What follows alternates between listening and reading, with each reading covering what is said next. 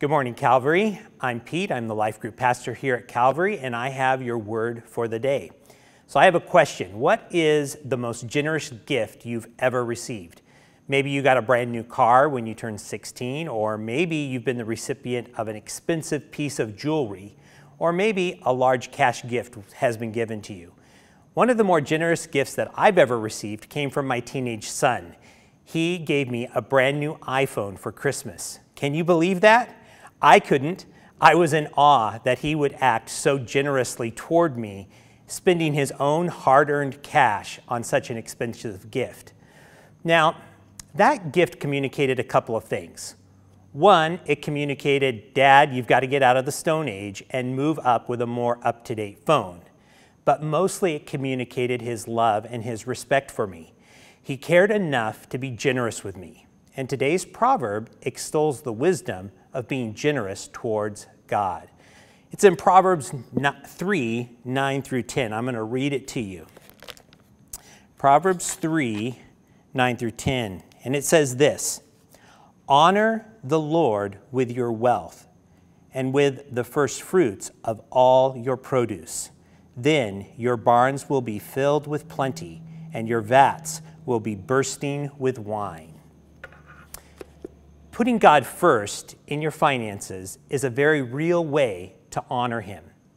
When we honor God with our wealth, it shows our love, our gratitude, and our respect for Him. Now, Solomon wrote this to an agrarian society. So to calculate their wealth, they often thought in terms of harvest. Now, harvests don't happen every 2 weeks like our paychecks. No, they had to wait long seasons before they brought in their produce. By the time the harvest hit, they really needed that produce. Their other supplies had run dry. The stuff in their storehouses was old, and some of it would be starting to rot. They really needed that harvest.